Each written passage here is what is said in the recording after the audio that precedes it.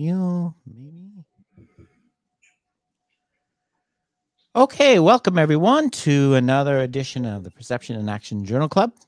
This one we'll get to in a bit. We're going to talk about an ecological approach to using kind of film and video for coaching and performance. So we'll get to that in a little bit. I'll mention this later on for people following along. If you have any comments, whatever you're listening on, you can post them and we'll see them, and I'll pose them to the group as we go along, or questions. Okay, so I thought I would start. We have some returning guests and a couple new people, I think. So I wanted to let everybody introduce themselves, and then before we get into the topic. So I'll start with my right. We'll go Casey. Yeah, thanks for having me, Rob. My name is Casey Kreider, assistant volleyball coach at University of Miami down in South Florida, and mostly a longtime fanboy of the podcast, and tricked my way into to be on the show. So thanks for having me, and I'll try not to screw too much up here. Oh, no, always a pleasure. Yeah. Tyler. That's fantastic to follow, Casey. I love that. I probably fall into the same boat as well. Been on recently, actually, so thanks for having me back, Rob. Tyler Yerby, Director of Education at Emergence, and a doctoral student with Keith Davids and Will Roberts at the University of Gloucestershire. Cool. And returning, haven't seen her in a while, Marianne, the adventurer, equestrian, and all the other things, sport. Hi, Marianne. Hi, Marianne Davies. So I'm with UK Coaching as a senior coach developer, and I'm doing a PhD at Sheffield Hallam with Joe Stone and Keith Davids. And I've also always been a massive fan, so it's always a pleasure to be invited back. You don't all have to say that, you all get your check in the mail, even. Sean, good to see you again. Good to see you as well, my friend. I'm not waiting for a check. I'm now waiting for my member's jacket, which is still probably stuck in the mail. Maybe FedEx is just a little delayed or something of that nature. But my name is Sean Mishka. I'm a co-director of education alongside Tyler at Emergence, as well as working with NFL players. And I have been doing that for 12, now going on 13 years as a movement skill acquisition coach.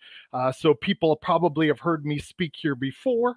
And maybe, Rob, when they say that they're a fan of the podcast, maybe I get a few points there as well. So after, with how many appearances that I now have forced my way into or been channeled into. So thanks again for having me. This is a discussion that I'm obviously very excited and invigorated by.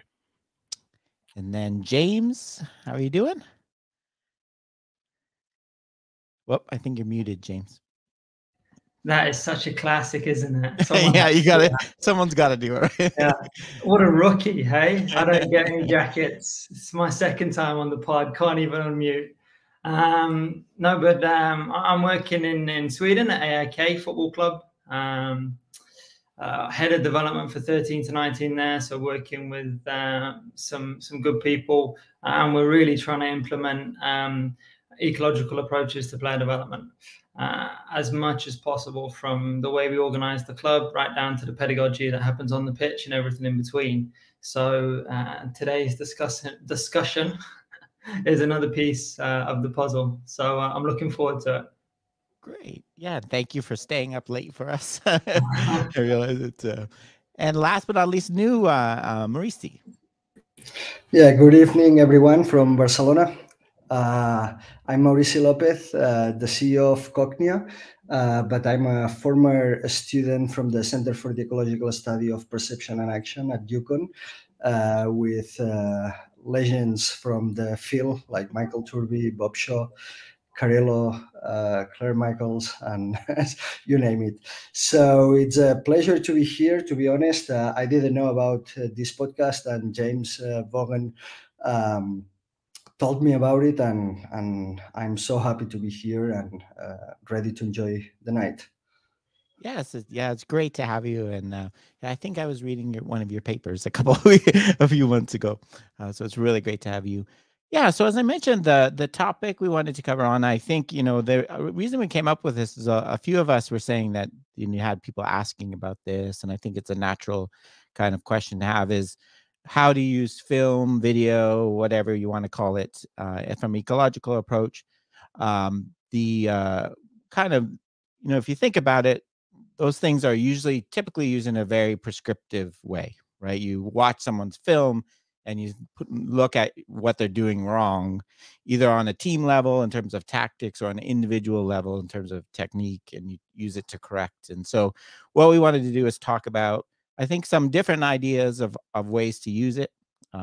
It's going to be kind of an open discussion. As I told the guys before we started, I don't have any idea where this will go. As we say, it will emerge, as we say. So I thought I would start off with Sean, because Sean, I was reading today, you wrote a blog post on this topic, right? On the eye in the sky never lies as long as you know what to look for. So maybe, Sean, can I ask you to set the stage for us, kind of the background? I did it briefly, but you really got into it nicely in your article. Thank you, Rob. And I certainly appreciate kind of picking up where you left off there. Like I said, this is a topic that obviously is really near and dear to my heart, because it serves as the crux of pretty much all the work that I do.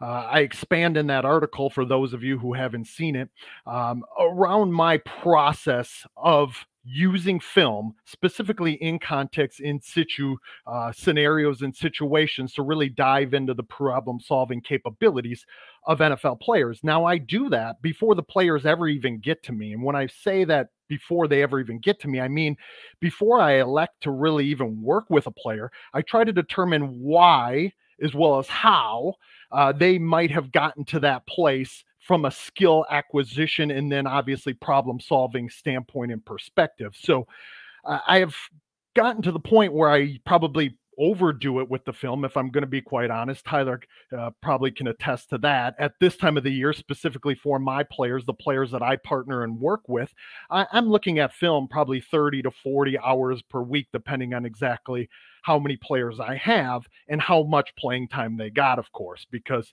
even with 10 to 12 NFL players, you're going to see a wide variety of not only situations and conditions, but obviously personal constraints that are going to come into the play as well. But I have used that film to really lean on me being able to put myself in the human movement system of that player to try and determine how they are currently solving the movement problems that are being presented to them, what affordances they might be perceiving, what affordances they are selecting, and ultimately how they are acting upon those affordances. That then I can then use that analysis and sort of my understanding from my perspective as to what gaps they may need to fill, what weaknesses they have within their movement skill set, that I can then look to use to inform my practice design. So I can then set problems that stretch them in ways that, whether it's perceptually, cognitively, or from a motor and action degrees of freedom standpoint, to gain abundance and ultimately, hopefully, gain adaptability and then dexterity. So I think this is a topic that not only needs to be discussed a whole heck of a lot more, but I'm just really excited to hear of others who are doing it and what their process looks like as well. Yeah, one of the things I really liked about your article, Sean, I think this is a general issue I have with a lot of coaching, is we spend too much time thinking about where we want to go without spending time to understand where the athlete is now, right? One of the keys, like if you want to use a constraints-led approach, you need to understand their current movement solution so you can destabilize it, right? If you rush off without understanding what information they're using, what affordances they're picking up, I don't think you can be as effective as a coach without understanding that. And we kind of skip that part because we want to get to the good stuff, I think, a lot of times. Does anyone else want to jump in? Kind of thoughts on, that, or, using video the traditional way they're using, or any ideas like that? I'll leave it open. Yeah, Rob, I'll go ahead and jump in here. Sure. Yeah, I'll jump in here. One thing that I left out in our introduction, simply because there's a lot of us on the call here and want to give everybody room, is I work with athletes almost year round as well. It's actually reduced a little bit simply because of my workload increasing with my doctorate, and then obviously with Emergence continuing to grow. But I work with American football players as well. I spend most of my time in high school and collegiate, just for those that are unfamiliar with my work and what I do. And like Sean, I want to gain an understanding of their form of life and what's kind of shaped who they are at this moment in time. And we know that skill set is ever changing. It's not a static process by any means. So viewing it as an adaptation or skills that are adapting over time. And then how can I be helpful in that journey? That's a big thing for me. So something that I like to say often is helping them chase dexterity. And this is obviously a co-adaptive process. I mean, are we ever truly dexterous? But we can obviously help build abundance within the system, potentially help them utilize affordances more efficaciously, maybe exploit particular opportunities for action that are arising on the landscape. And then also look at like, what might they be? And I use that word very strong there, might they be rejecting, because this is just helping us glean a little bit more from the movement problem solving story. That's something that Sean mentions in the blog post there, because one thing that I want to acknowledge is from film analysis, like we can gain a lot of information, but there's still a lot that's left out. So I don't want the listeners to think that whenever we're all discussing this here, that we've got it all figured out and now off we go. Let's go destabilize that current stable solution that is emerging. Rather, it's just informative to our learning design process. So for me, and this is a hard part, I really like to look at like what types of problems that are similar, whether it's 1v1, 1v2, 2v3 that are emerging, are they solving more often? And how are they going about solving it? And a lot of this is just short note. I like to watch it at different speeds and from different angles. And I really like to go from slow then back to real time. And the one reason why I mention that is it really gives me an opportunity to investigate the interactions that are occurring. Because if we're going to appreciate complex adaptive systems and the ability for these, independent components to organize in a number of different ways, then we have to appreciate the entire problem solving dynamics. And that includes other individuals on the pitch, on the court, rink, and etc. And then knowing we're open systems, we obviously can influence the engagement of these interactions, and they're never going to organize in the exact same way. So for me, I'm just trying to gain a better understanding of what are the stable states of organization at that moment in time. Do I need to look at destabilizing that state of organization to potentially nudge them in being a more adept mover? And then could I design a number of other problems that just allow for them to search and scan and try to problem solve in different ways, even if they are performing in a highly effective way? I'll go ahead and stop there because I want to leave room for all the other bright minds on the call. Yeah, no, I think there's an important point there, Tyler. And I think Sean has this in an article, in his paper blog post too, is the multiple angles. Looking at it, because I think there's a danger here, because when you look at film and you try to evaluate, obviously you're getting totally different information, right? You're getting exocentric information while the athlete's using egocentric. So you could see, why didn't they do that? Well, it's because they don't see that. They don't have a bird's eye view of the field like you do. So I think that's a really good point, to try to use as much as you can from video to get at what the athlete is seeing. That's a good point. Yeah. Casey, do you want to jump in and how Sure. you use? Yeah. Yeah. We have Craig joining us here. We're almost filling up the whole screen. Yeah. So actually, I think that what you just mentioned, this egocentric perspective, is a pretty good segue. One of the things we've tinkered with, messed around with a little bit recently, is the consideration of the first person perspective of the athlete. And whether it's via GoPro or there's these goggles that have on the bridge of the nose, they got a little camera. And I think originally we thought, hey, this would be good for them to see. And what we found was it's actually probably most beneficial for what we see as coaches, to get a sense for where their attention could be. Obviously, if it's not tracking the eye and it's not a complete picture of attention, but at least we get a sense for some, proxy of the landscape that they're able to glean in perceptual information from visually. That helps us a lot as coaches, and even more than we expected. Originally, when we started doing this, we're going, okay, well, we can show them this video and point things out and say, hey, think about that, think about this. And pretty quickly we realized, whoa, their optic flow field isn't anywhere close to where it ought to be, at least to pick up information that would be more useful for them. And that's been a big one. There's some hurdles there because the file sizes that come out of these goggles are way too big, and the technology is still catching up. But we found that has been really, really beneficial for us as coaches to help inform as Sean mentioned, activity design so as to nudge them towards better information that they could pick up in the environment. Because especially the younger players, it's interesting. You have more experienced players that are closer to expertise. I don't know if we have any experts, but that are closer to expertise. Their frame of reference, their visual frame of reference, makes a little more sense, at least to us as experienced eyes in the sport. And then the newer kids, they're looking at stuff that you think, well, that probably doesn't matter too much. But that's been a big one for us. So I think we've kind of tried to go away from this third-person perspective, and it's why everybody's a great quarterback on Madden, and there's only like 15 good quarterbacks, on the planet, because it's hard to do it in first person. Third person is a lot easier, I think. Mm-hmm. Yep, that's good. And I guess the other angle, maybe I'll ask Maurice, because I know you've done some work on like team level analysis. Do you like collective behaviors and stuff? Do you I guess position tracking equipment's better for that, but what can you use video for on that level? Well, yeah, let me else you want to add? Sorry. Yeah. No, let me back up a little bit, because I said, hey, I'm the CEO now of a company called Cognia, but I never introduced what we do. And I think our goal, first of all, is to help people like Sean or Tyler or Casey to better put the focus on the analysis, and also we facilitate an automatic analysis on those relevant aspects of the game. And the whole purpose of the Cognia, which is doing automated tactical analysis, comes from a very grounded theoretical background in ecological psychology.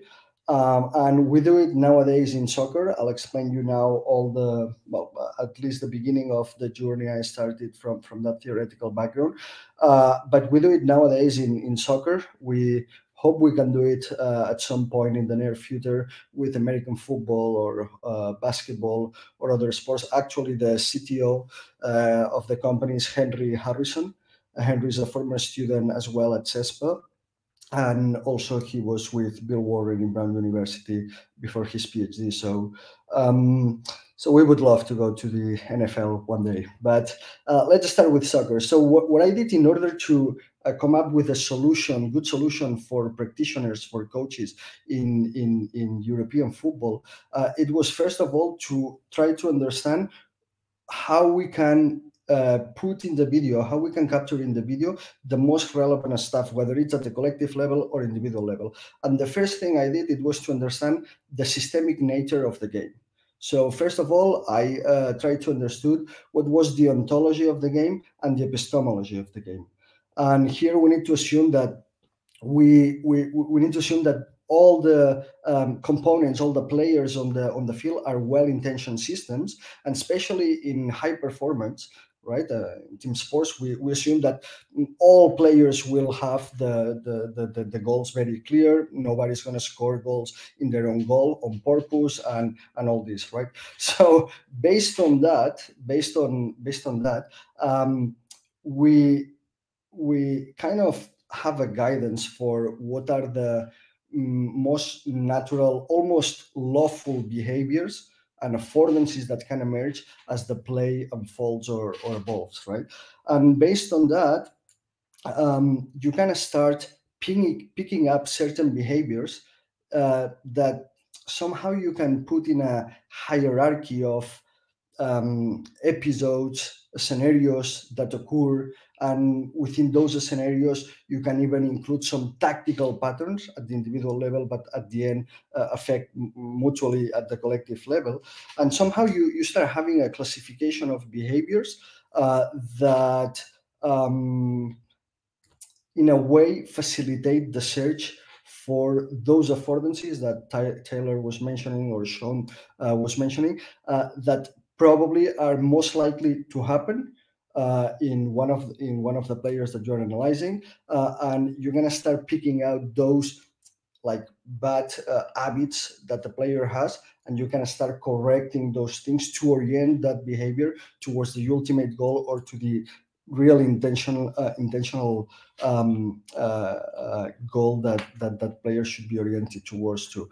So in a sense, what we did at Cognia, it's basically to have a library of tactics of particular behaviors that we know that always occur, and what we do is highlight those behaviors just by putting overlay in an automatic way. So we detect the tactical pattern, we put an overlay on the video such that we can put the focus on those specific tactics. And therefore the video analyst or whoever is the final user can pay attention on those specific tactics. But all this needs to be grounded, obviously, on a theoretical framework, so to say it, or in a playing style that the video analyst needs to use as a reference for guiding the analysis. So I wanted to throw the question there. Those who look for affordances and try to get the insights from the video analysis and then bring this back to the training field, do you follow any type of guidance in terms of tactical patterns? Do you already have a list of things that you expect from your players, or you are more open-ended and let's see what happens? And I mean, it's either way, it's fine. I'm just asking because I'm interested to see how in different sports that work and yeah, I don't. This someone else can jump in as well, but this reminds me what I was thinking about listening to some of yours stuff James has been thinking about. I think analyzing in terms of skilled intentionality, nested affordances, right? Thinking about tactics kind of not as a prescribed play, but are the team keeping multiple affordances available, or as an individual player? James, do you want to jump in here? I know you've been writing about that and thinking, does that connect with what? Yeah, for sure. I mean, Maurice uses the word tactics, and I would probably say like what's being highlighted are some of the key dynamics in the game. So it's the relationships between the players, and therefore the gaps and spaces that are emerging as the play evolves. Yeah, what I find really interesting in this discussion more broadly is, and this is a team sports perspective that I'm bringing here, but like we often talk about wanting to educate attention, and for me, like the way video analysis traditionally has worked and the way people use video in team sports, I think is really quite poor for educating attention and educating attention towards key dynamics in the game. And Maurice can speak much more to this, and maybe actually I ask you to do that, Maurice, when I'm finished, to talk about the issue with event data and event statistics. But I feel that the video analysis that is predominant in football does not help educate coaches' attention to the key dynamics in the game. So therefore, the affordances that are opening up, and in the same way, it then doesn't really help the players either, and help their education in the game as well. And so, what I've tried to write about recently is like, can we develop players' skilled intentions in the game? And for me, intentionality is this directedness towards the environment. So it is helping to direct athletes towards key information in the environment.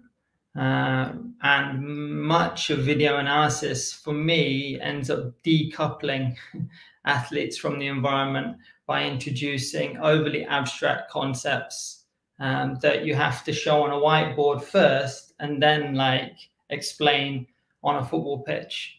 And a classic example in European football is lots of tactical concepts. But if you take the idea of switching the play, so if switching, like I was watching football with my mum and my sister, and I did this little experiment with them, and they both watched football their whole lives, but they're not coaches, but they've watched me play. and we're watching the game, and I said, okay, if I stop this game right here, and I was to say to you guys, we need to switch the play, well, what do you think that means? And they kind of looked at each other, and they looked at me, and they went, oh, I don't know, I'm not sure what that means. And then I said, okay, but if I was to say we need to play around the opposition, what would we have to do? And they were like, oh, well, that's easy. We just play around the sides here. So for me, the language and the concept there is decoupling people from the actual environmental properties, and therefore not helping them attune to key information in the game. And I think that is an issue. And I think coupled to that issue is the reliance on events and the reliance on the statistics, and actually the tendency to break the game down. Whereas Maurice's work actually highlights the relations and the synthesis between players' movements, which I think is really important. So that's a little bit from me, but I'd kind of like to hand over to Maurice actually to maybe talk about the issues with the event data and that kind of the statistical emphasis. Yeah. Do you want to jump in there? Sure. Yeah, sure. Well, yeah, I mean, look, nowadays the problem with video analysis in soccer, at least, I guess in other sports must be kind of the same, but the problem is that the general level in which most of the video analysis puts focus on is on the tendency of the playing style, right? So it's at this layer in which we all look at tendencies of how many times we have attacked from this side, or how many times we have attempted to kick the ball on the target. And obviously this has an easy way to compute the tendencies, which is expected goals. It's the most fancy analysis nowadays that runs within the sports analytics domain, and they are all excited about this and willing to explain the behavior of the team based on that particular value, right? Like if it was another parameter that can explain the whole team's behavior. But there is actually a deeper level of analysis that we are missing in football, and that's the gap that Cognia aims to solve, which is this what James very appropriately correct me, tactics or coordination dynamics that emerge with the teams, right? So this type of aspect with the appropriate type of data is the one that nowadays it's not being addressed appropriately. And the way to address it, as James said, it's basically to put the focus on those aspects, those opportunities for action, those affordances that are obvious to the eyes of a coach, but that maybe are not obvious for the players. And this is why before I said, right, if you guys have in your respective sports like this type of affordances identified, right? I mean, the game, there are so many instances that they are all different, but the general pattern, the gross movement, it's kind of the same. The final intention, the ultimate goal, it's that one. And there is that space. That space can be bigger or smaller, but we need to go through that space, right?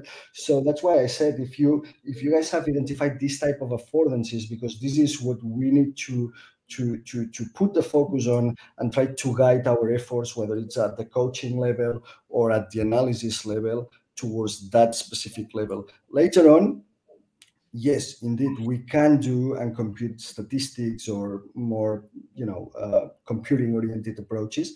But the most important thing is to get at this deeper level and try to get this type of analysis. Obviously, in terms of quantifying this, I can talk later. I don't want to take too much room on my words, but we'll speak later about how to compute certain aspects of coordination dynamics. Yeah, no, that's really interesting. I definitely agree. There's a lot of overlap, I think, in across sports and use of space and breaking down space. And I think there's affordances and things. Marianne, I thought I would give you a chance to what's resonating with you. Get your 2 cents. Yeah, really interesting, and especially listening to that, it's clear that most of you come from team sports and invasion sports, which are very different from mine. So I'm kind of listening and thinking, how does this relate to the type of sports that I work with?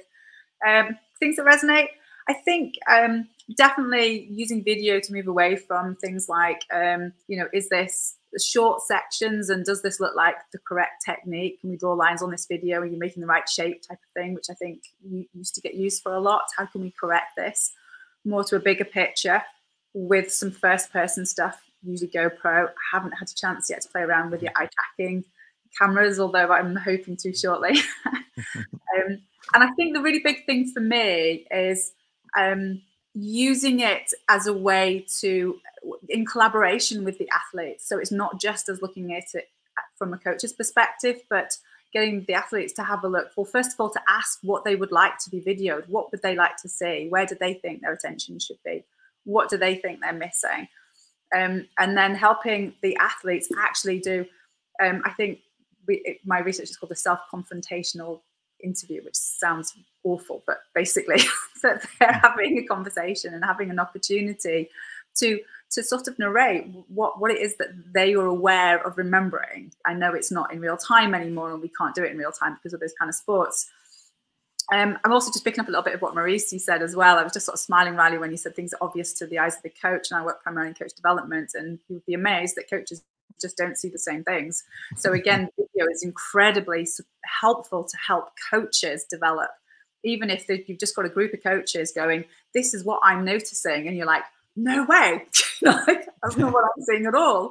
And that's incredibly helpful in terms of educating intention and, and attention of your coaches as well as your athletes. So I think what I would add in, a lot of that's resonating, is just a bit more of it being much more collaborative and co-created, that it gets really fascinating when we start getting those different perspectives. And we can, because we don't, as a coach, we don't know what that in the moment action capability that athlete's going to, the affordance they're going to pick up, and even if I think about my horses, 1 minute they're going to be fine, the next minute they might have twanged something.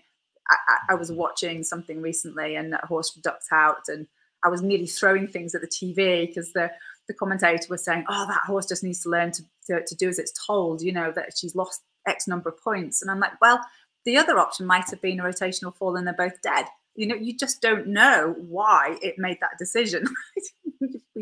So there's a lot in there about, really moving the video analysis a bit bigger. I think it was being really constrained before, so make sure we've got a bigger picture, more focused about what we're trying to understand, and just to help get a better understanding of where we are now. I think it's Tyler, you said that, didn't you? It's to really understand where someone is now before we start, before we start doing something as a coach. Can we capture what's going on and understand it before we start changing things? Yeah. There's 2 pence worth for now. No, that's great. Maybe Sean, Tyler, or Casey, from yours, any thoughts about what Maurice mentioned? Are we looking at the wrong things kind of in team sports from your perspective as well? I think some are, and then some are not. I know you. some are utilizing a framework that obviously does allow the problem and the solution to be connected together, mostly through the affordances as behavioral opportunities, sort of, so we can begin to look at the environment and respect the problems that exist within that environment for the respective player, to sort of describe and measure the environment as a place for problem solving, right? So I think it really allows us to keep this mutual reciprocal relationship, not only between the player and the environment, but also all the events that are taking place within that environment. And within those events, kind of looking at these like really micro local problems of significance that could represent these nested affordances, the simultaneous and successive affordances that the player could potentially perceiving, selecting, and acting upon. Because then I think there it allows us to really kind of begin to capture, and notice I say begin to capture or create this perspective perspective as to how the perceptions, the intentions, and the actions may be coupled really to the problem, and how the problem is having this mutual reciprocal exchange, how they're both reciprocally changing. I think that's really where the importance lies, at least for me and my perspective, specifically recently, looking at this mutual interplay, this interwoven, integrated nature of it, to see that when interpersonal distance, or the speeds between the relative velocities or speeds between players, or maybe bearing angles, or postural tendencies, or position orientation, all of these types of things that may be inviting a player to behave a certain way, and then determining as that player acts in an attuned and adaptable way, how does the disposition or complexion of the problem actually change in a simultaneous or concurrent fashion? And then we see this interplay in this dance, and that's where we really get to kind of inject ourselves to determining why that player may be solving a problem in the way that he or she is, and then what we might be able to do to help facilitate maybe more functional movement behaviors, because I think we're still, maybe coaches are drawing their attention, much to the points that everybody else has made, towards tactics, when instead I think that we can utilize that video or film analysis to investigate the skill and determine skill and movement behavior as a problem-solving activity in the processes that are sort of being carried out by each respective performer on both sides of the ball, or on both sides of the scenario and situation. And that's really, to me, what becomes truly intriguing about the whole thing. And as to why, so we certainly have to be careful as to how much speculation we're making there. But also, as we try to do that speculation, we're utilizing a framework that allows us to keep the performer or the player and the environment and its problems really together in this problem or solution dynamics. Yeah, no, I think there's good points, and I think it reflects, Maurice, some of in James' points. I think, I know it makes, we're trying to use a categorical analysis of a continuous dynamic system. I think is limiting. I think great. Casey or Tyler, do you have thoughts on kind of the football and volleyball perspective as well? Yeah, I'll go ahead and jump in here. I think there are a lot of really good points, and it's going to be hard to touch on all of them. Hopefully, I can help shed some light on it, or potentially answer a question here or there. I will say that I think one of the good points was the fact that, Mauricio, I think you mentioned this, like from a practice design standpoint, or a problem setter, or maybe learning designer standpoint, as a practitioner, an emerging academic, I come from a theoretical background. So my theoretical framework is an ecological dynamics rationale, obviously appreciating ecological psychology, dynamical systems, and complexity sciences. And so for those reasons, like looking at, synergy formation, looking at couplings, between teammates, but then also as that relates and how that relates to the interactions that occur between the opposition, appreciating Carl Newell's early work, and then Keith Davids and Hanford and others, and how they're reconceptualizing how constraints on behavior actually have a play, in a worldview, but specifically within sport, and how constraints are going to help shape and kind of guide or nudge the emergence of that skill, that technique expression in context. So I think for me, I think that's one thing I wanted to acknowledge, because that's a very good point that I'm hoping that practitioners particularly take away from this. This isn't just oh, that sounds cool, I'm going to use this. Like having it anchored to, or at least loosely anchored to, a theoretical rationale there. Another good point that Marianne made was the fact that this isn't just for coaches in like a skill acquisition standpoint. This is also for like position coaches, such as Casey in volleyball. This is for anybody that works with athletes and that is utilizing any form of video analysis to help guide the search process of athletes. James made a really good point surrounding intentions, and potentially the intentionality being open and responsive to a landscape of affordances that could potentially emerge. And I think for me, and I'm hoping this starts to answer your question, Mauricio, here, for me particularly, I don't always have the luxury to work with an entire team, which is frustrating and also very limiting, because I want to appreciate shared affordances. And specifically, if I have an opportunity to work with a number of players from a particular team, which I do have that opportunity occasionally, I also am using video analysis to watch a player, a teammate's behavior, even if I'm working with said player and the design of the practice that day is maybe targeted towards that particular player. Because if we are looking to potentially design in, and I use that term loosely, but design in the potential for the emergence of an affordance, which is obviously, in my opinion, coupled between the individual and the environment, and that's how that affordance is emerging. And then their potential to pick up or not pick up that affordance. For me, I need to appreciate what their teammate's doing. So if I have an opportunity to analyze the teammate, that's going to give me a lot more understanding as to why they may have bounced the ball to the outside in American football and hit the boundary as a running back, rather than hitting the hole like the play was designed. And for the listeners, I'm using air quotes, the play was designed as an inside zone. They were supposed to hit an A or a B gap, in the line there, but they didn't. They rejected that opportunity because they, maybe perceived it for ill, and or maybe didn't even pick it up, and then they bounced the ball to the outside. So I want to gain a better understanding as to why. So I'm not particularly looking at patterns per se, because I feel as though if I'm looking at patterns of play, I'm maybe trying to push a technical model as a coach onto a team. And I would rather be the designer of or maybe even the co-designer. And something that I speak about very frequently is co-designing a learning problem with the athletes, where you're gaining their input from how could you take this problem and scale, or, in an increased way or decreased way, the complexity in order for you to meet, or in order for it to meet you where you are at this moment in time. Because I do view skill as an ever-changing process. So that might come in the form of removing a player from the space. That might be reducing the size of the space. So then starting to look at task manipulation. And my last comment being, as far as how we use the tool, and Marianne made a really good point here with, like, this is just potentially what they're reflecting on, which I know is a sticky subject for ecological friendly folk, because how do reflections actually play into what actually occurred in real time? And there's a lot of times where the athletes will say, well, I saw this, and then you watch the film and they then were like, never mind, I think I did this. And so there's a miss there, right? So I think we need to be very careful with what we hear from them, but also watch their actions, because that's going to speak a lot louder.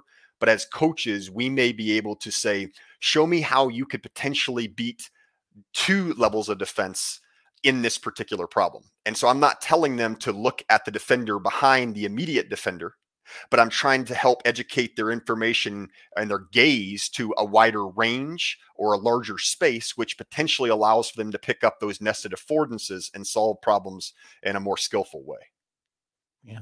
Well, that's really interesting. Casey, I'm interested in the volleyball perspective, because, for what Mauricio was talking about, especially compared to soccer, obviously it's much more running plays and less open in a sense, So what are your thoughts on some of using video and in that sense? Oh man, well, we do it at a couple different levels. We certainly do it at an individual level, and to kind of riff off that a little bit, I think the words Tyler and Marianne used, this idea of co-design, we've leaned into that pretty heavily anytime we're doing any sort of video analysis at an individual level. And so we'll ask them, hey, sit down. They have this little web portal that they can go into and observe practice, observe match, whatever you feel like watching, and just start identifying some things that you find most limiting, whether it be situations or maybe certain, parameters of the game, like a rotation or something like that.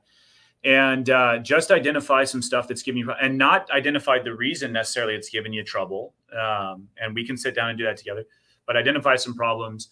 And then once they kind of go through that, we'll do it as well. We'll kind of compare notes, and then to kind of encourage exploration, we'll curate a set of video clips of people who have what we would consider similar relevant organismic constraints, if that makes any sense. So they're of similar height, and they're similar jump touch and length and maybe position and stuff like that.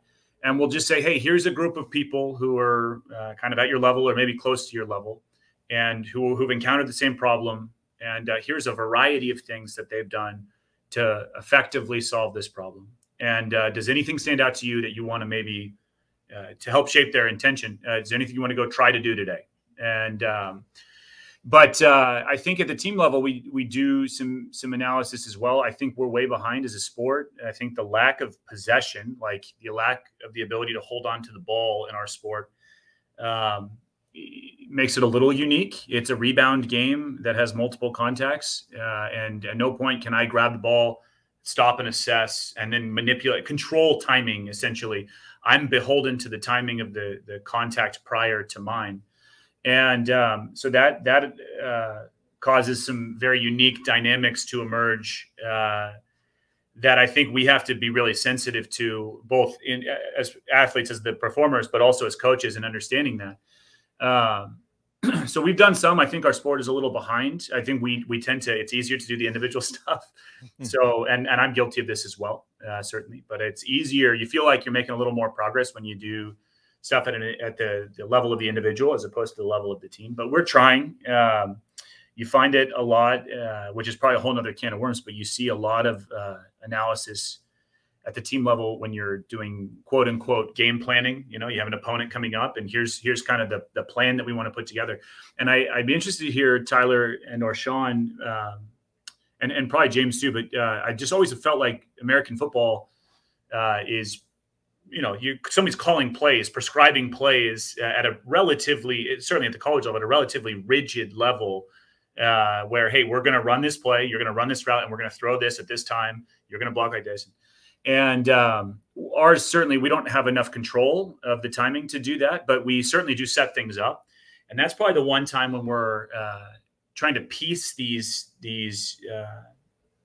aspects of this dynamic system, us, the opponent, the sport itself, together. But I think we have a long ways to go in our sport. I certainly am not an expert by any stretch, as you can tell as I ramble here. But yeah, that's kind of where we're at for us. No, that's really some really interesting ideas, Casey. Definitely. I agree with you. The kind of picking up the team, the dynamics changes. You're right. You can never being able to kind of set the play up. Is really a difference. Maurice, maybe I'll go back to you. I want to follow up on the tease you gave us on kind of your alternative way of looking at video, kind of and doing kind of from an affordance perspective. Yeah. So can you tell us about kind of how you're doing that? So sorry. In terms of the game in team sports. Yeah. You mentioned you kind of hinted out you could get in some of the specifics of how you quantify the tactics. Well, well, in terms of quantification of the several patterns or emergency of dynamics that appear in the game. I mean, if we go back to the literature, in terms of dynamical systems, there's been always a tendency to follow up on whatever it's been done in a more controlled environment. Like, for example, I remember first studies in team sports were kind of following the trend of the HKB model, if you all remember the relative phase. And people back in early 2000s start looking at the centroids of teams. And based on the movement of the centroids, they were assessing whether the teams were in phase or in anti-phase. So can you imagine the centroids of both teams? So this obviously in volleyball, Casey, wouldn't happen because it's not an invasive team sport. So it would be difficult to quantify, but that was applied in soccer. And that was the beginning of a tendency towards going and replicating the synchronization models to quantify the coordination dynamics of teams, or even relative phases between attacking, defender diet, and stuff like this, but always at following the same mathematical models, right? So it's relative phase, subtracting the angle from one another, and seeing how much strength there is in the coupling. The problem with that are at least two problems. One at the methodological level, and another one at the quantification level. At the methodological level, the problem is that these studies always have been conducted in one-dimensional state. So the problem is that it was taken one angle at one particular dimension, whether it's the displacements on the x-axis, longitudinal axis, or latitudinal axis. And then the problem of that is that having to convert all these metrics in terms of quantification, having to take all the displacements at the longitudinal levels and having to convert these metrics in terms of angles to compute the relative phase, the most common method has been used. It's the Hilbert transform, and this had the problem that with Hilbert transform, you get a phase angle that it's not really a physical angle. Okay, so it's not an angle relative to an environmental property, and obviously this has caused several problems. So from here, there's 2 or 3 different roads that we can go to in terms of quantification.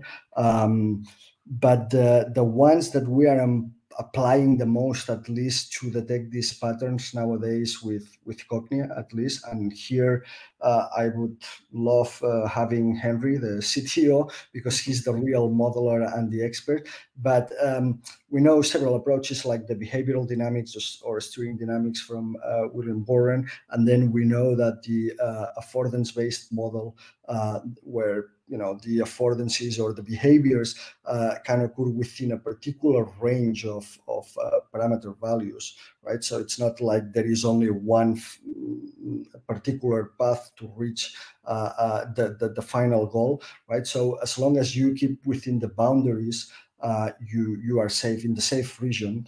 So the work of Brett Fajan and others in that topic. So we are using this type of models that capture these type of physical relationships, and from there we just define the ultimate goals in the game, right? So here an interesting thing that I think it would contribute to the discussion is that independently of the level of the analysis that we need to do video analysis or compute any type of analysis at the mathematical level, I think that the most important thing is that there's always an intention of the game, and my students in the university, I still teach some lectures in the university. First day of class, I always tell them, if we had to explain the game of soccer to any not person, but anyone who comes from Mars, let's say, that doesn't know anything about the game, what would be the driving parameters that would help them to understand the systemic nature of the game? And building up from there, we need to structure the game, right, or the information that appears in the game, and that's the location of the ball and the team that is in possession of the ball. And based on these 2 relevant aspects, we're gonna start constructing, right, the particular situation. And based on that particular situation, there is always a ultimate goal. Whoever has the ball in a particular area, even if the ball is not there, someone visualizing the video without the ball being there could tell what are the actual dynamics, even if it's in a static picture, right? And that's what needs to help or drive the analysis that we can do at the collective level. So, well, anyways, I'll pass it on to Marianne. Yeah, I just want to mention that I think that's a great example, the team level analysis of why we need ecological plus dynamics when we study sports, right? Just dynamical systems analysis of centroids in relative phase, you lose the meaning. We need the affordances and the attention. That's what Brett did with affordance-based control. You can't have information-based control, which is dynamical systems, is not enough. You need the ecological side. I think that's a great, if you want to understand why it's ecological dynamics, that's a great example to look at. Marianne, did you want to jump in? I wanted to ask what might be a daft question, actually, based on what Maurici was saying. Is there a reason why, or do you also use gyroscopes, for example, on the players as well as the video analysis, so that you get a better or a different perspective of what those coordination dynamics are and the coupling and whether they're moving in phase, out phase? It's what we use on like rider dyads and things to pick that up. When you say gyroscopes, you mean like the device, motion like analysis. the GPS and yeah, so the motion analysis. Well, we at least with the work we are doing now, we don't use that. We are all computer vision based, so we do everything through the video. Of course, we would get and win value from having this type of data, but this is more the reason why we are only video-based companies, because in terms of business, it's easy and more scalable. But of course, there would be value, and we could do a myriad different analyses at the individual level that we are not capable of doing nowadays. And of course, it would bring value. So, yeah. So is it a matter of, so you're taking you're having the same kind of data that you could centroid, phase, distance.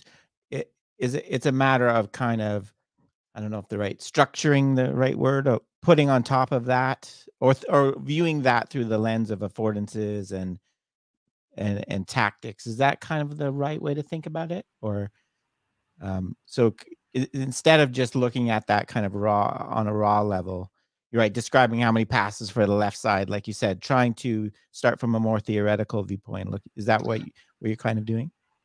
Yeah, I think here the for example, the centroids approach and even the perimeter of the team or stuff like that, it's if in the body we were measuring the anatomic structure of muscles, right? So rather than seeing the functional purpose of the team and why it's structured that way in that particular moment, we are just looking the distance between centroids. Well, distance between centroids means nothing unless you put some explanation on the actual dynamics, unless you put the semantics, right? And here is why I said first that one thing is to understand the ontology, so how the components interact among each other and why in these particular areas they act that way and why in these particular zones of the field act in a different way. But then it's the emerging semantics that exist based on the rules of the game, based on the purpose. There's different semantics. Even in volleyball, for example, has a very rich environment, or American football, even though they are more constrained than in soccer. In volleyball, for example, when you aim to score a point, you need to throw the ball in the opposite field. There's so many ways in which the team can interact. You can fake an action, and then the next teammate can go and do it, and that already has some information that misguides maybe the behavior of the other team, and in a sense, the centroid of that team in volleyball would be very far away from the normal position of the centroid, but in that particular moment context, it made a lot of sense, right? So, so that's why I said that if we can call or put a word for that particular dynamic or dynamics that has some semantics embedded into the game, that in volleyball probably that has a name, or this type of action, that's what we are interested in and where we put the focus on our analysis nowadays at Cognia. Yeah. So yeah, I could give a really simple example, maybe, Mauricio, of like the kind of the classic defensive line imbalance. So the last line of defense in football is, the line that protects all the space in behind and in front of the goal. So some of the most important space in the game. And so what Mauricio's been able to do is have an analysis that any time there's a defensive line imbalance, that's picked up by the video analysis software, and then that is basically stored and categorized for coaches, so they can come along and look at all the situations where there's been a defensive line imbalance. So that could be when you've got, your back four and one player steps out which basically provides this little space for other players to run into, and obviously a space in behind that the ball can get into. So the shared affordance then to run into that space and to pass in that space emerges when there's a defensive line imbalance. And so capturing all of those moments in a game then allows coach and players to see how they've interacted with that affordance, whether they've perceived that affordance, whether they've picked up on it and exploited it at all. And what becomes really interesting with that for me personally is looking at that long term with longitudinal studies, looking at how players might interact with that over weeks and months, to see if they start recognizing that affordance and start recognizing opportunities to exploit that affordance, and to see how that develops with time as their capabilities develop over time as well. And another interesting space this takes us to is if we know that we want players to become attuned to these this defensive line imbalance when one defender steps out of the line, then can we design sessions that accurately recreate those dynamics? So can we design representative environments in our training sessions? And I think what can be interesting there is using the same software, we can then look at our training session design to see if those dynamics are occurring. So maybe that puts a little bit of meat on the bones as for an example. Yeah, no, I think that's a great example, James, and how to identify the key dynamics and the points where you can possibly add a constraint or tweak practice to push things, create, destabilize, push people to a different state. I think that's a great way to think about it for sure. Any other thoughts kind of on the general? I have a couple questions, a little bit different angle. Long one. We've been mostly talking about coaches, using video for coaches. Any thoughts on turning it around and using, what do you do with it with the athlete? What do you do with the video? Once do you just sit down and let them watch themselves? Do you guide them through it? Tyler, I think. Yeah, I'll jump in there because I do utilize video a decent amount during practice. Now it's not like every single time a play unfolds, it's come back, let's look at what you did, let's have a 5-minute discussion about it. But and hopefully I can capture the months worth of this occurring, even years worth of this occurring in a short snippet here. But what I will usually do, and depends on the length of time that I've had an athlete, but let's say I've had the athlete for a while and we've been choosing to partner together and we're starting to see some non-functional solutions emerge, or maybe they're not, maybe they're a little bit more rigid in what I can see from the motor system degrees of freedom standpoint. And I say motor system degrees of freedom because I look at it from an entangled relationship of perceptions, intentions, and the actions. But if I can see a rigidity with maybe how fluid that they're moving, how elusive that they are, let's say they're a ball carrier, I may let a few plays unfold. I'm watching from different angles as a coach. I'm filming from different angles, and then we may have a short break and I'll bring them back and I may let them watch the video for a second. And then it might be, show me how you can beat this defender to the outside or to the inside, but with different speeds. So I'm not telling them how they have to go about beating. They have to beat him to the inside. They have to beat him to the outside. But the reason why I might be offering that suggestion is they're getting two-handed tag off or tackled very frequently, which means that they're either not picking up affordances that I would like for them to start to search and scan for those affordances, or they are rejecting them due to the inability to pass through that particular gap. So why I might ask that question, show me how you can beat them at different speeds. I'm just wanting them to change the relative velocity at which they're entering, which is obviously going to affect, because we perceive to act, act to perceive. It's going to affect the relationship, the body orientation, the bearing angle of the defender, which may allow for them to pick up affordances they had not picked up prior. And so that might just be one way that I will offer a little bit of guiding intention and attention in order for them to potentially calibrate, because they've now become attuned to information. But I don't hang my hat on success for one particular play or even one particular practice. Because what I want to see is the stickiness of that behavior, of that emergent solution over time. Because if we view emergent decision making as something that is truly that emergent, then I need to see that occur, and they want to see that occur over a longer time scale. Now, obviously, the question then comes in is like, well, you may only have 2 weeks with them. You know, how explicit are you with the instruction then? And so that does change things. And I won't go down too deep of a rabbit hole there, but there might be times, and we at Emergence view that this still lives under an ecological dynamics rationale. I'm not telling them how to coordinate their available degrees of freedom, but I might say, have you tried to beat them to the outside here? Not you have to on this next play, but just like explicitly stating it.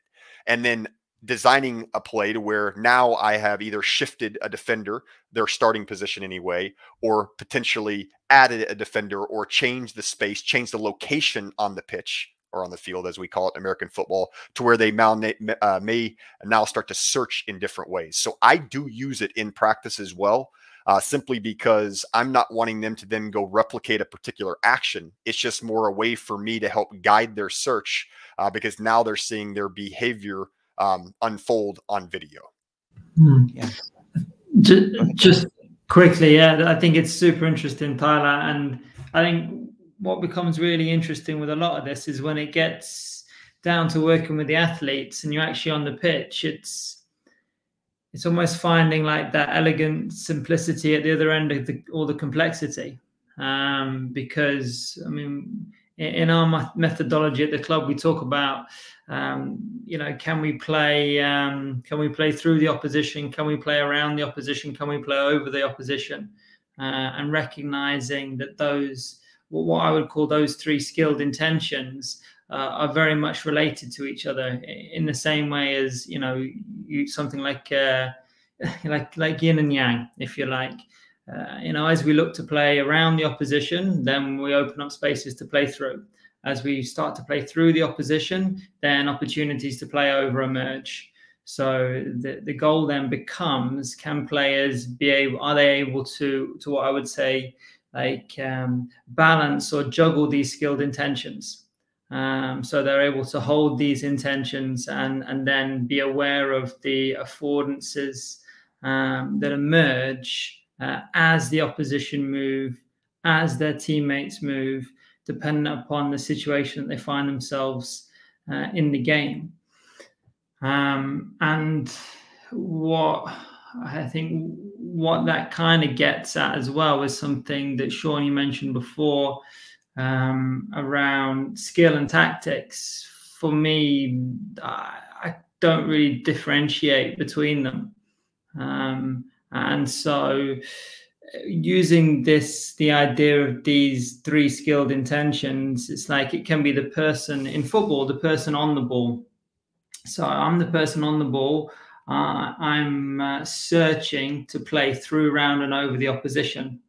But at the same time, Maurici is further ahead of me on the pitch, and he's looking for opportunities to receive the ball through, round and over the opposition. And so the 2 of us are on the same team, but I have the ball and he doesn't have the ball. But we're looking to coordinate our movements in order to satisfy that one of those intentions. And it might be that as I travel with the ball, looking to go through the opposition or looking even to play around the opposition, Maurici provides that opportunity, but one of the opponents steps across and moves into the line of the pass. And as this happens, Maurici then sees, well, James can't play around to me anymore, but he could play through to me. So juggling those intentions, he starts to move inside and the ball gets played through. And I think what's interesting here is in that scenario, you could be describing something like a rotation or an interchange on the pitch, or you know, something that the tactical bloggers could call like an inverted fullback, which is a piece of like tactical brilliance from Pep Guardiola. But really, it's players skillfully juggling these intentions and recognizing the affordances that emerge when they have these intentions. And for me, what we're able to do here is provide players the opportunity to coordinate and teams to coordinate. So we can be in positions to go around the opposition and to go through and go over. So there's enough there for teams to coordinate and work together. But there's also, those intentions are broad enough that there's so many ways to fulfill those intentions, that there's such a scope there, the space for individuals to adapt and to be creative within that framework. So as I'm looking to play the ball wide or around to Marisi and a striker steps across, I might be halfway through that action. And someone like Andres Iniesta, famous football player at FC Barcelona, would regularly do this. He'd be halfway through passing the ball. But then as the opposition starts to step across, he's able to adapt that passing skill into a dribble, and he drives through the opposition instead. So he's been able to stay open and aware, or like maybe in a metastable region, if you like, for long enough to really take in like the information, this perceive this split-second information from the opposition, and be able to move from the intention of playing around to the intention of playing through. So if I'm a coach working with the players, I can talk about playing through, round and over, and feel secure, I think, that I'm giving them enough to coordinate as a team. And at the same time, I'm creating space or leaving space open for them to be creative at the individual level as well. Yeah. I think those are great examples, James and Tyler, both. I think video, using it with an individual, is a great example of how we can flip the coach from the instructor to the more designer guide, right? So traditionally we say, we want you to attack more, both ways to start. The traditional ways we say, by doing this, but the way like Tyler described is a guide. Why don't you look over here? The solution might be here. We're not telling you exactly what it is. We're kind of pointing you, educating your attention. So I think that's great stuff. One other thing I'll mention very quickly, if I do have access to work with a team, which I do occasionally, I don't usually, but I do occasionally, it might be something like, what have you noticed about the way in which your offensive lineman in front of you is moving? So I'm directing their attention to their teammate, which is obviously going to allow for them to move in different ways because they may have not been playing off of them very effectively. They may have been running into them. They may have been trying to cut back, and it ended up being, ended up in a disaster, and they got tackled at the line. So it might be something as simple as, have you even picked this up? Have you even noticed this? So once again, much in the same way that James is describing, you're kind of allowing for them to, you're allowing for them to assemble or softly assemble their own solution, but you're just kind of nudging that intention and allowing for it to emerge from their abilities, not from your abilities. And that's one thing that I had to remind myself of personally very early on, that, I've used this example before, but I'll make it very quick. I was barking at one of my teammates watching him on TV because he didn't pick up the space to the inside. He caught the ball and ran out of bounds immediately. And so then whenever I chatted with him after the game, he said, Tyler, I heard thunderous footsteps coming down, from on top of me. So he had obviously picked up that there was space there, but was rejecting that opportunity because of, his ability to then play for another down. And so in sports like American football, where there's a lot of contact, there are times where athletes may pick it up, but they need to solve the problem in a different way in order to have longevity in the game. Yeah, great point. Yeah. Yeah. Another question. Let me add, hold on, before we jump to another question, I would like to follow up on that, because actually James and Taylor touch upon that, which is I'm building up from what I was saying, the way in which I'm studying and analyzing the game, in this case, the game of soccer, but based on the questions of where is the ball and who is in possession of it, which are the driving questions for structuring the whole semantics of the game. The most relevant thing is not only if the players have seen or identified particular aspects of the game, is why they need to act in a particular way. So once you have identified that there is an open space there, why should we go towards that position or not? So, or why should I not go there facilitate another teammate to occupy that space.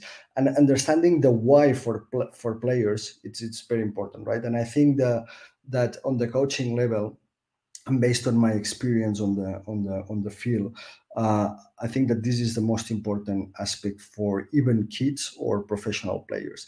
If they understand what's their functional role in that particular moment in time, that's crucial.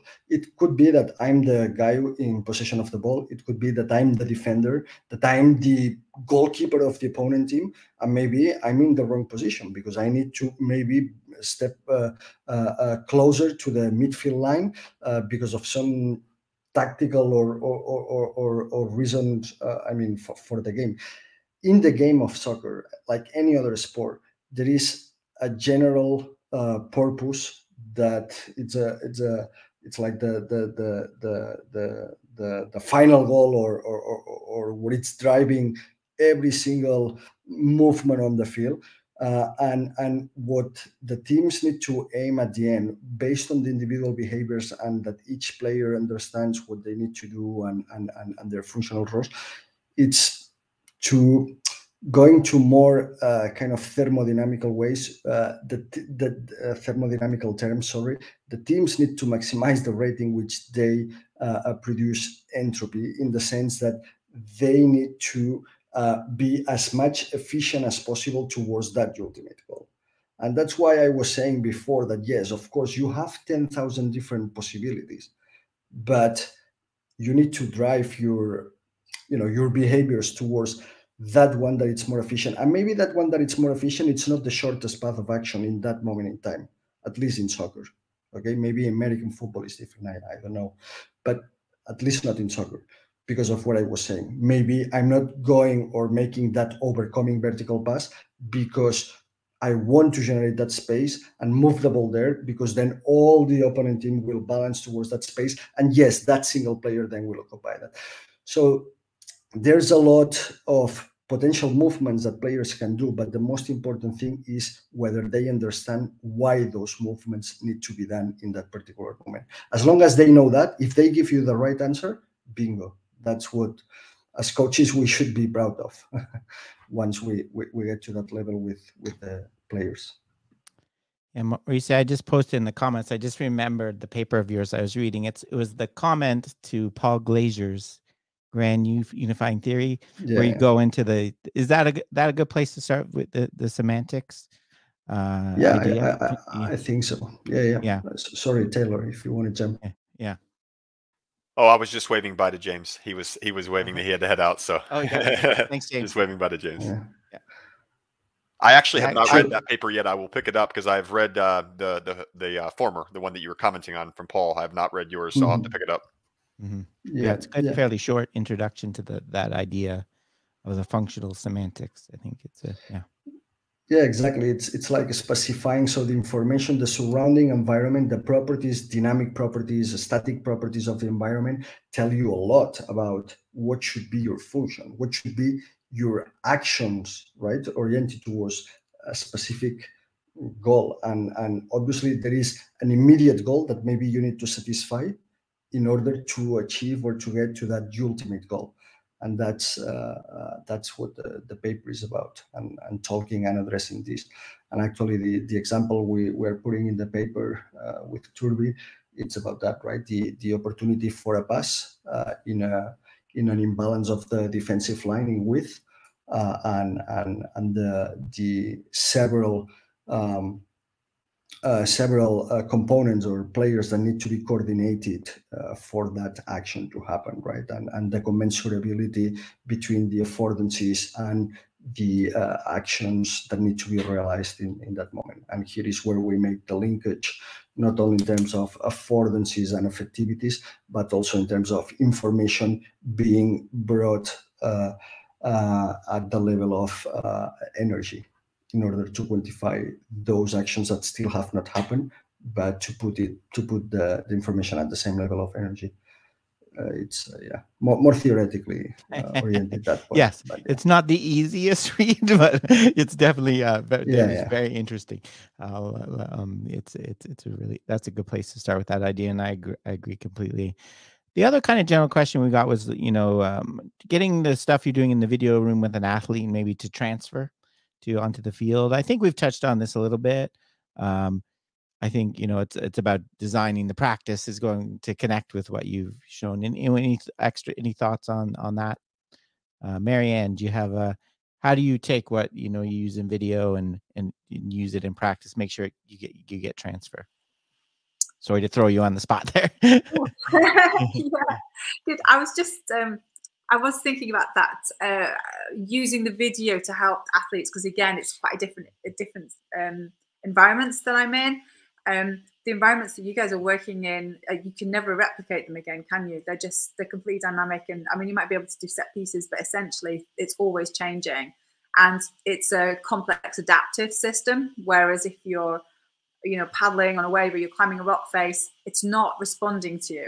It might feel like it sometimes, but it's kind of fairly static. That environment is not changing when you move or you change. So often the video analysis is really useful in helping the athletes to actually get a better understanding of where they are and their interaction with that environment.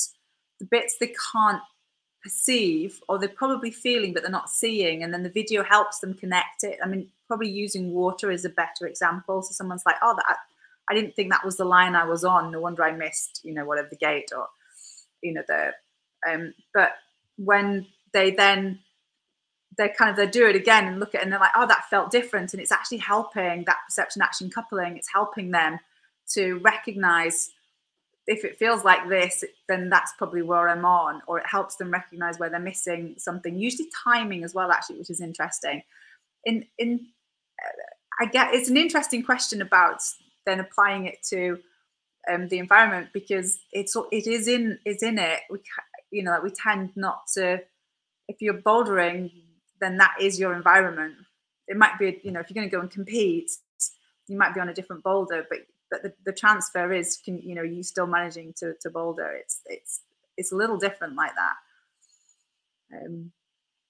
I guess where things would be different is when you're trying to do some work in a certain environment that you want to go into a higher risk environment, or a more a bigger water or something like that. And that's an interesting concept, because we can still only work with what you've got there. You're not actually got a person. You're only, we call it hard skills on easier water. You just try and get much more accurate with what you're doing in that particular environment before you try and move up to doing something easier in a bigger environment. I'm not sure if that answers your question. No, I think that's a really good point about the, you can never recreate the same thing. That's a part of the whole point. We can in some of ours. You can do the route again, the route as you guys go. My son's been in Australia too long, he does that. So you can kind of do it again and then compare and go, oh, that's interesting. I was on a different line then, or that's why it felt strange, or it felt it felt smoother or whatever, and they can have a look and go, I was on that bit of the feature. I think if it's used well, which is why I was saying at the beginning, I think it needs to be very much, for me, a collaboration with the athletes, to help them get better at connecting to their environment, to help that environment individual interaction, and for them to recognize maybe where were things happening that they weren't aware of, and then they can broaden. They're either feeling for it, they're looking maybe for that through, whether that's just through feeling the water or through the paddle or actually visual, they can look for that information that they recognize they missed the time before, but they have the opportunity to do it again quite often. I think it's very different.